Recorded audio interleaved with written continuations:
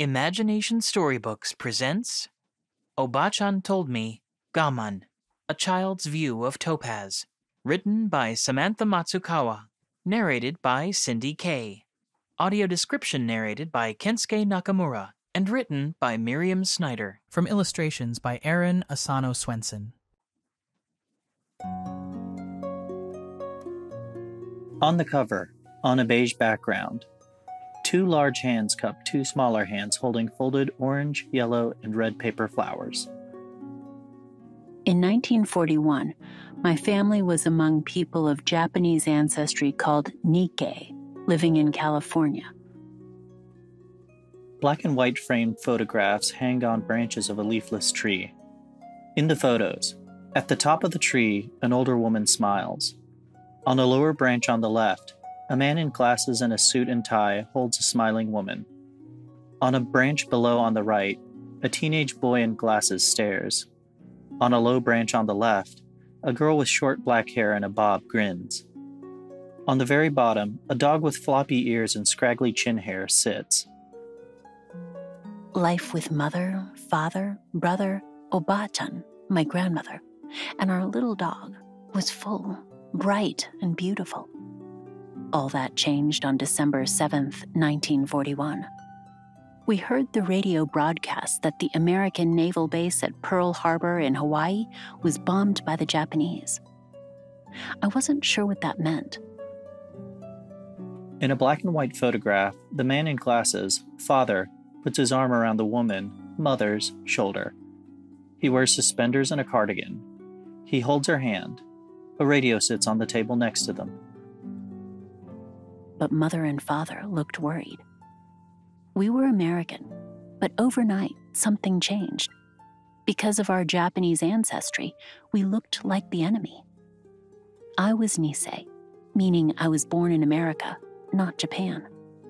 I was a U.S. citizen, but that didn't matter to people who could only see me as other, as an enemy. 4 colorful posters display cartoons.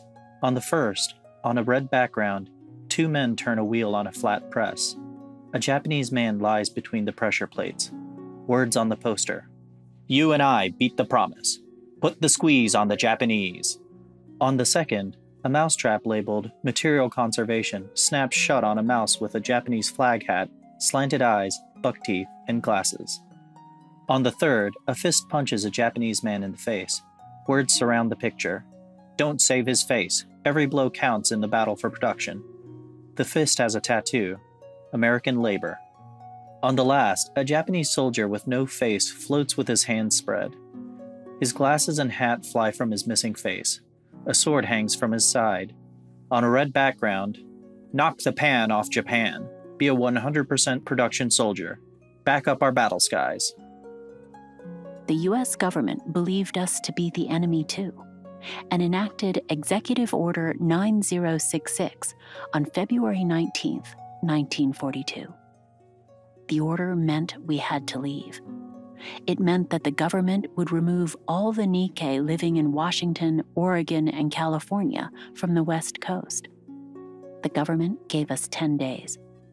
10 days to sell our home. 10 days to pack what we could carry. 10 days to say goodbye to our life in California. In watercolor, a chimney rises from a red-trimmed roof. Green trees grow in front of a white house. Fog obscures the front of the house. The concentration camps they would send us to were not ready yet, so we spent 4.5 months at the Tanforan Assembly Center. I learned Assembly Center was just a fancy name for an old racetrack. We slept in a stall that still smelled like the horse that lived there before us. In the fall of 1942, they gave us tags with the number 13453. We labeled our suitcases and ourselves. Our family was now 13453, and we were put on a train heading east, heading to Topaz, Utah. In black and white, the little girl stands on bundles of their belongings next to her brother. Luggage tags with the number 13453 lie on a map of the United States. A triangle marks Topaz in Utah. We arrived in the desert. Barbed wire fences, guard towers, searchlights, and armed soldiers. Barbed wire lines the right edge of a grainy black and white photograph. Rows of dark buildings stand at the base of a mountain. We were no longer free. Barbed wire lines the left edge of the page. Snippets of torn newspaper hang over the buildings. No Japs in our schools. Japanese. Welcome to Topaz City. Executive Order number 8972 dated December 11th. Open war on U.S. with bombing of Hawaii. Our new home was a tar paper barracks. The barbed wire winds around the top of the page and down the right. A building stands. A step leads to a white door and black paper walls. Wind blew through the cracks between the boards that made up the walls as we unpacked the few belongings we brought with us. The barbed wire frames the bottom of the page. A dresser stands next to a wood-burning stove. Plain single bed frames with thin mattresses sit against the opposite wall in the otherwise barren room. As I looked around me at the place we now had to call home, an unbearable weight set in. The girl hugs her knees, framed in a circle of barbed wire. We were being held prisoner. What were we supposed to do now? That's when Obāchan sat me on her lap and said, "We must practice gaman. We must accept what is with dignity. We must find ways to endure this seemingly unbearable circumstance together and persevere." The girl closes her eyes and rests her head on her hands. A hand rests in her hair. The first way that gaman worked its way into our lives was at home in our barracks. We stuck fluffy milkweed pods into the open spaces between the boards to block out the wind and the cold. Father made a table, chairs, and shelves out of scrap lumber he found in the camp. In color, a table and chairs stand next to the stove. Books stand on a shelf. Green sheets lie on the beds. Once the schoolhouse was ready, we spent our days learning just like kids outside of the camps. In photos, boys and girls stand outside a building. Girls lean over papers, writing. Standing children put their hands over their hearts. My third grade class even started a diary to record our daily thoughts about camp life. Pages from a book called Our Daily Diary display drawings of a sun shining over a fence, lizards on the rocky desert ground, an American flag, and English handwriting. When we needed to spread important information in camp, we mustered a sense of gaman and started the Topaz Times. It was our own newspaper where news from the outside world, as well as life within the barbed wire fence, was shared. In photos, young men lean over a paper. A man draws a cartoon. Another man arranges a layout. Different Topaz Times editions display pages in both horizontal English and vertical Japanese writing. We even had our own baseball teams. Our spirit of gaman moved us to build a baseball diamond, where games and tournaments were played. Imagine us, the people who the U.S. government thought were un-American, enjoying our love for America's favorite pastime. In black and white photos, an American flag hangs over a barbed wire fence. A baseball team smiles. A batter swings in front of a crowd. The guard towers remained. The lives we knew before we came to Topaz seemed so far away, but we were enduring. We were bringing what beauty we could to life behind barbed wire. Gaman brought us together to help make life better for each other. A guard tower stands near a hill. It was unbearable, but we found ways to persevere. Our lives became our own makeshift work of art shaped by gaman. We would learn that some things cannot be changed by gaman, but life persists. When Brother got his letter calling him to join the U.S. Army as part of the 442nd Regimental Combat Team, we learned he would be leaving for war. In photos, Brother wears a uniform. The photos fade. No glimmer of light was found, just the darkness of worry and missing.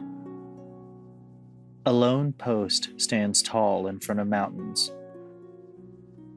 Life in Topaz went on. We spent 3 years living imprisoned within the barbed wire fence, under the eyes of armed guards. 3 years enduring the unimaginable. 3 years practicing gaman to persevere. Barbed wire hangs over photos. Nemaki, Japanese pajamas, hanging on a clothesline. A man and woman holding a baby and a blonde girl doll. A woman typing on a typewriter. 2 girls smiling together on a path. A Japanese woman stands over the shoulder of an older white man behind a desk. He checks her paperwork while another Japanese woman sits taking notes. In October of 1945, Topaz was closed. Some families chose to relocate to places like Chicago, St. Louis, and Salt Lake City. My family decided to return to our life in California. Life was not how we left it in 1942. We had no house, and my father had no job. We returned to nothing, but we were free. The barbed wire turns into cherry blossoms. On a map of the United States, 4 states are highlighted in red: California, Utah, Illinois, and Missouri. No more armed guards. No more barbed wire. Together, we had created our own kind of beauty in Topaz. We had found ways to endure the unimaginable while in camp. We could do this. We could rebuild. The spirit of gaman would help us continue with dignity, and our lives bloomed in beautiful and surprising ways. Cherry blossoms cover the leafless tree. A large photo in the center shows father, mother, brother, Obāchan, and the girl. Framed photos of families hang on other branches. For many Nikkei, a part of gaman became sharing only the bright spots of time spent in concentration camps like Topaz. But I believe we can find power and dignity in telling our whole story, a story we share with many others. Our identity as Americans was denied. Our own government treated us like we were the enemy. Acting out of hate and fear, the United States imprisoned over 100,000 of its own citizens without cause. 9 photographs. The first, a car parks in front of a store. A sign hangs, "I am an American." The second, a woman points to a sign hanging over a porch. "Japs keep moving. This is a white man's neighborhood." The third, a sign hangs on a store. "Closing out. Evacuation sale." The fourth, a sign, "Get in trim for fighting him." A cartoon of a man with slanted eyes, glasses, and buck teeth. "Swim at Sutros." The fifth, a group of children and adults stand together with packed luggage. The sixth, a small child sits on sheets, bags, and belongings. The seventh, a man and woman hand paperwork to a guard by a barbed wire gate. The eighth, people stand near a bus with the destination marked as special. The ninth, horse stables with impounded handwritten underneath. During a time when others projected hate and fear upon us because of our Japanese ancestry, gaman inspired us to persevere as a family. Obāchan said, "We must practice gaman. Always we, not you or I. Whatever we faced it together."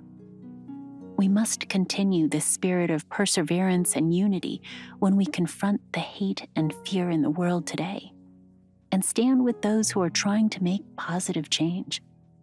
Together, we can go beyond enduring and make our world a bright and beautiful place for everyone. Cherry blossom branches surround a globe. This has been Obāchan Told Me Gaman, A Child's View of Topaz, written by Samantha Matsukawa, narrated by Cindy Kay. Audio description narrated by Kensuke Nakamura, and written by Miriam Snyder. From illustrations by Aaron Asano Swenson.